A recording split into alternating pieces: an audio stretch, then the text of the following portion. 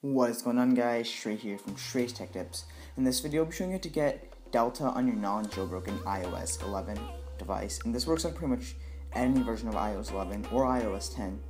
And I'll leave a link down below for a status just to check if it's working or not. And I'm making this video because someone was asking to make an update since my old Delta video stopped working.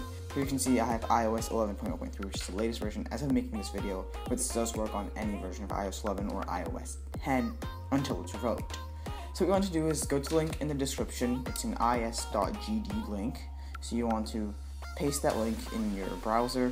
Okay, so I've pasted it and I'll paste and go. And I'll say open in iTunes, so I just say open. And I will click install. So it's going to say this. Do you want to install Delta Emulator? Just click install. And go to your home screen. And here you'll see Delta load. So now I'm going to speed up that process so that you don't have to watch the whole thing. Okay, so as you can see, that's where I have installed Delta Emulator, and now we can just quickly open Delta Emulator.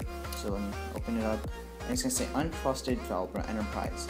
So what you want to do here is you want to go to your settings again, and you want to go to Profiles and Device Management, and you want to go to the profile that's that allows Delta to install. So if you want to hit Trust and Trust, and you want to go back to your home screen, and click on Delta.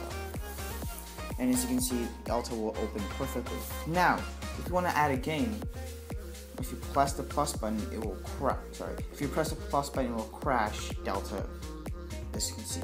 So the only way to fix this is, first of all, going to the emulator wherever it's stored. So let me quickly load up an emulator that I can show you as an example.